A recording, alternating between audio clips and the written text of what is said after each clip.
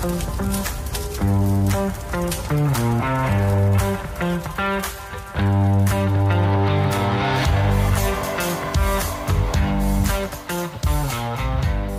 and welcome to Fire Headlines, where we cover the hottest topics in fire service news.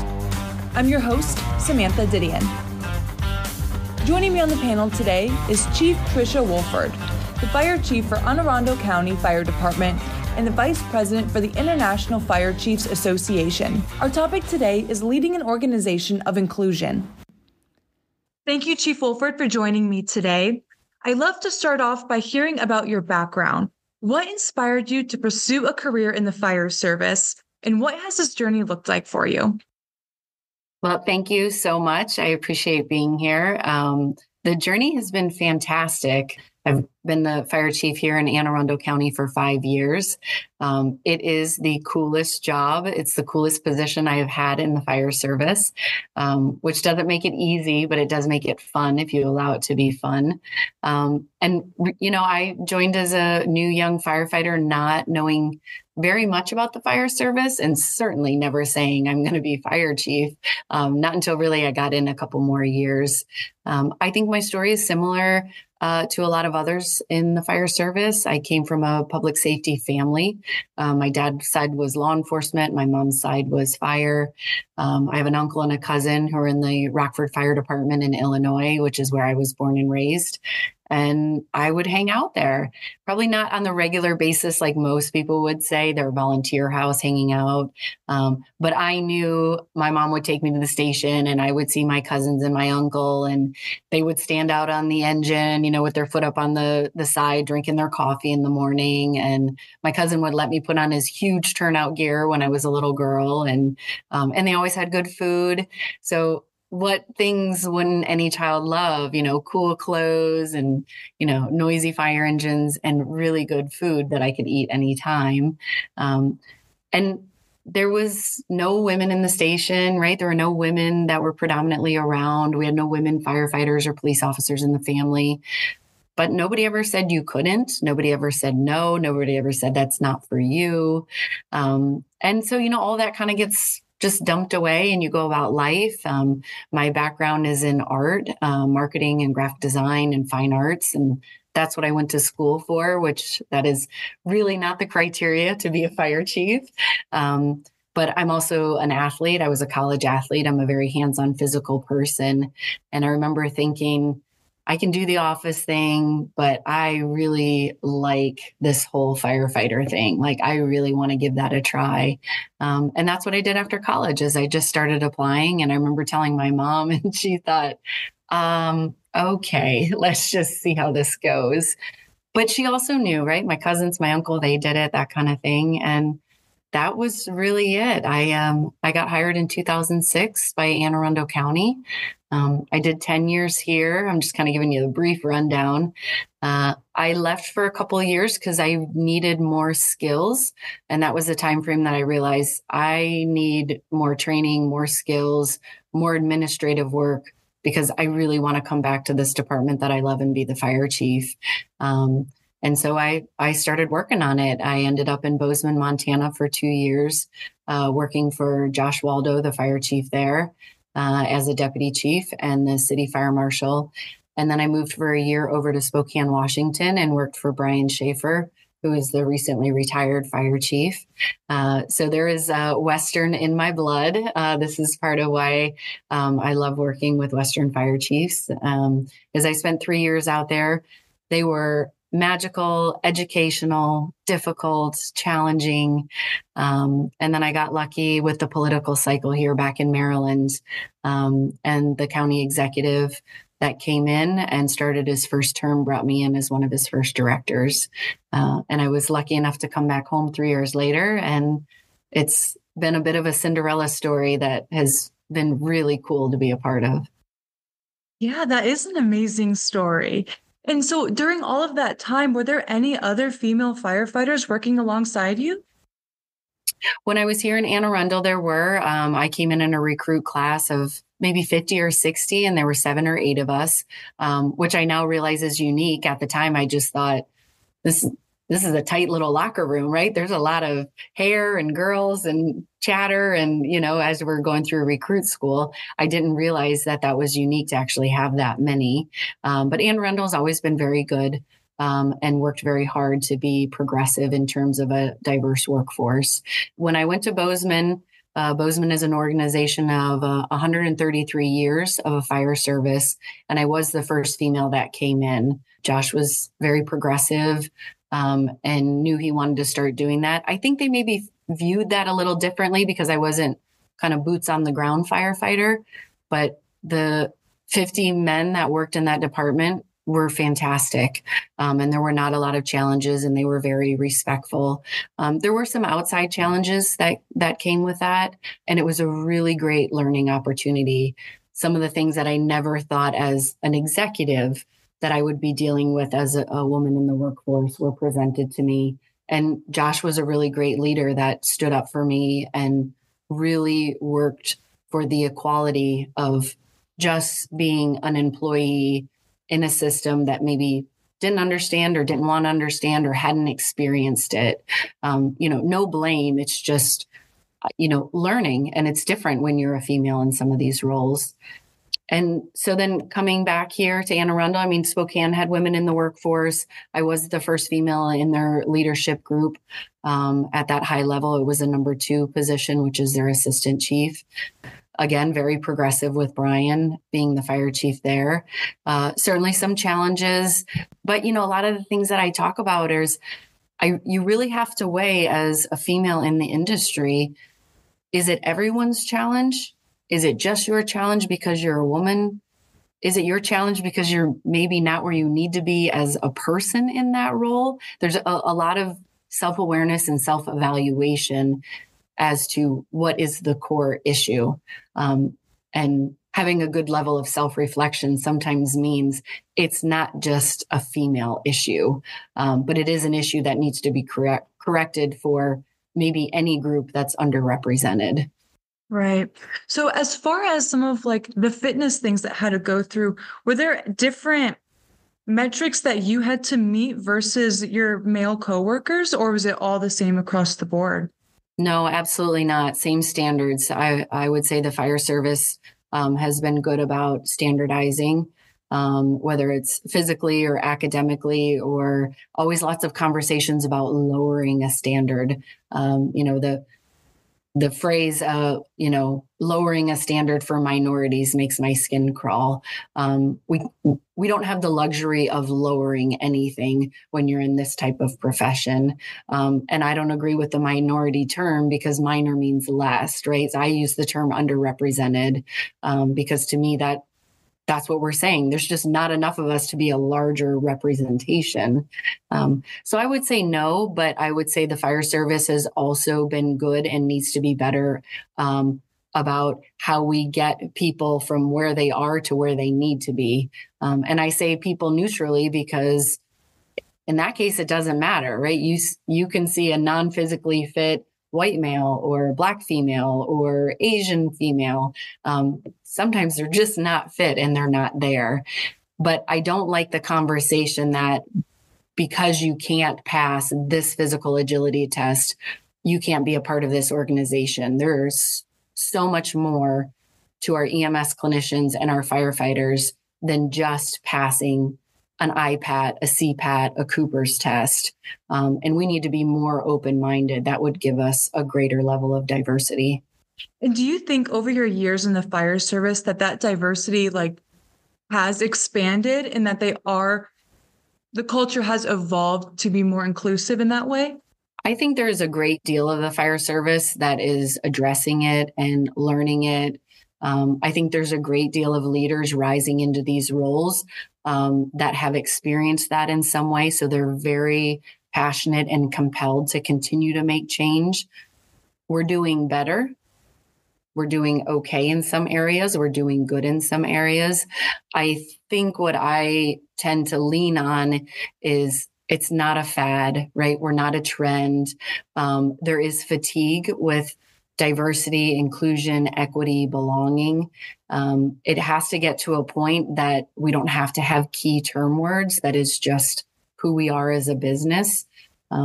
But we also know very clearly, if you're not fixing your culture, if you have a level of tolerance for any type of discrimination or lack of action, right? Not saying anything is also its own form of discrimination. If there is a tolerance for that, that can't be supported by your city or your district or your county, you're never going to make change, because all we do is bring in this great level of diversity from our recruitment teams. And then we see in 2 to 5 years, they're gone, because what's the point, right? I don't like being here. People aren't nice to me. I don't feel like I have any value. I want to be around other folks that look like myself. I mean, I was really lucky that I had females around me through my career. That doesn't mean that I didn't get assigned to stations that didn't have any females. That was very common. Or I didn't work in a specialized unit that didn't have other females. But there were other females I could talk to. Coming in as a fire chief here, I try to be very thoughtful of what that feels like to not belong or not feel like you can find somebody that associates with you. This is one of the great things about us having IWomen and the Women's Chief Council. There's other women fire chiefs that I can talk to say, what are you guys doing? How are you finding a shirt that fits you? What's your nail polish policy? The big conversations are really important. All the chiefs working on lactation policies and maternity policies and things like that. And that's a great one for me, because as a woman, everybody thinks I understand, but I'm not a mother. I haven't had a child. So I need to be educated just like any other male would need to be educated. And it's a really great balance for me to go, okay, I shouldn't just assume just because you're a Black female that you understand what would be perceived as a Black female issue. Might not be, right? The color doesn't drive the issue. The gender doesn't drive the issue. There's just a lot of awareness that we need to have, and probably a great deal of patience to listen. I need to listen to a lot of what my members say. If you have trans or LGBTQ or, you got to listen to what folks need, no matter if you consider them underrepresented or not. Absolutely. And those two groups that you just mentioned, can you expand on them a little bit more for any of our listeners who might not be familiar with them? Oh, sure. Yeah. So there's Women in Fire, and then there's the Women's Chief Council. Women's Chief Council is part of IAFC, and it's for 4 and 5 Bugle chiefs. Again, it's just a place for us to network and talk. And, the funny thing about it is everybody thinks we get on our Zoom calls and, right, we're talking about all these women issues. This is a bunch of fire chiefs. We're talking about staffing, budget, politics, right? We're talking about all the same things that our male counterparts are talking about. But it is a great network to have. Women in Fire is a fantastic organization, and they focus on women in the fire and EMS service, how to mentor them, how to bring them up through the ranks, promotion, things like that. And they're a very strong organization that has good awareness of how to represent those that don't feel represented. But at the same time, the executive board leading that, these are operational women, running divisions, running fire grounds, running paramedic programs. So they understand the balance of, you still have a job to do. But how do we bring more to the table? So 1, our voices are heard, and 2, there are more diverse thought processes. No matter white male, white female, whatever it is, everybody counts. Absolutely. And with some of the LGBTQ plus community to the fire service, what advice do you have for fire service leaders to ensure that they are feeling a part of the fire service community? Because I feel like that is a topic that isn't talked about as much. It's not. And what I try to explain to folks is they're here, right? They're here. They are in your stations. They have been working here. They've been applying here for years. Unfortunately, they're too scared or too concerned or too worried. I don't want to put words in somebody else's mouth. They don't want to come forward for a reason. Our job is to allow them to come forward and be who they want to be. The greatest leaders are the people that are the most comfortable with themselves. And when you are in a situation to make command decisions that involve the life of a firefighter or the life of a community member, whether it's on a trauma arrest or it's on a structure fire, you cannot be the best version of yourself unless you are allowed to be yourself.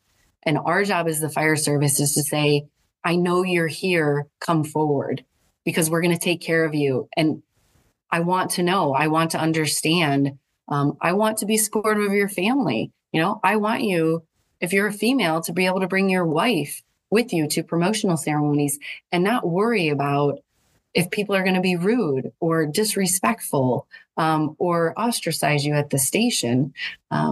So I continue to tell folks, when people say, I don't have anybody gay in my department, I was like, well, that's cute. I bet you do. Right. And they've just never said a word to you about it. And so I lean more on the culture part of that, making a culture that wants and needs for people to want to tell their story and to be proud of who they are.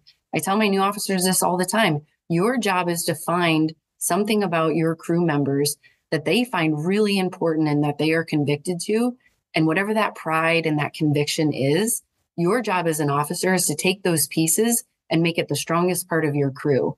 I guarantee those folks will work day and night for that officer if they feel personal and professional value. We do good professionally, but this day and age, a firehouse doesn't exist without a personal side. We don't just deal with work problems. We deal with home problems and life problems. And people have to be afforded the opportunity to be who they are 100%, not 50% because they can't bring the other half to work. And kind of not really changing subjects, but I'm curious, what has your experience been with being a female in the fire service, interacting with the community? Just what is that like? Like little girls coming up to you, seeing a female firefighter. Yeah, I have a huge smile on my face because it's incredible. And we know that young kids, especially young women, we know when they're about that Girl Scout brownie age, anywhere from like 8 to 10, that visualization and seeing other women in the fire service, hop out of the back seat of an engine with their turnout pants on, or, seeing a chief officer in their uniform, they're in awe. They're normally in disbelief, like, right? They're all kind of sizing you up, like they're fact checking you a little bit, which I love, right? Like, I'm like, yep, go for it. And if you're not in turnout gear, because that's really what you can see, that's when they're like, I'm going to see, because everybody always thinks we're police officers in our uniforms. So really it's magical. It's magical to think that every year in September, what you do as a profession is hanging on a shelf for a little kid to come pick up as a costume to wear in October. I mean, that's right. It's amazing. We have to foster that and let them know that they can, and that it's a great career and it's a great retirement, and that they'll do really well. The other side of that is quite interesting also, because as a female chief, a lot of adults don't believe you, which is funny sometimes. If you're not in your uniform or if you are and your name tag's covered up and I introduce themselves and I say they're fire chief and they almost like just glitch in front of you. And they're like, I'm sorry, what? And I'm like, the fire chief, like, were you asking for their fire chief, or I'm at a community event, I'm introducing yourself, especially if you're new. Obviously my community, they're pretty well versed at this point. And they're like, no, I'm looking for the fire chief. And I'm like, yeah, right. Yes, I'm right here. And they're just kind of like, oh, and some of them even forget, and it just comes out of their mouth. They go, oh, you're a woman. Yes. Most days I try to be ladylike, but it's one of those things. I've been multiple times confused for my assistant. Like, no, we'd like to speak to the fire chief. And I'm like, yes, that's me. And they're like, no, not the chief's assistant. And I'm like, I know.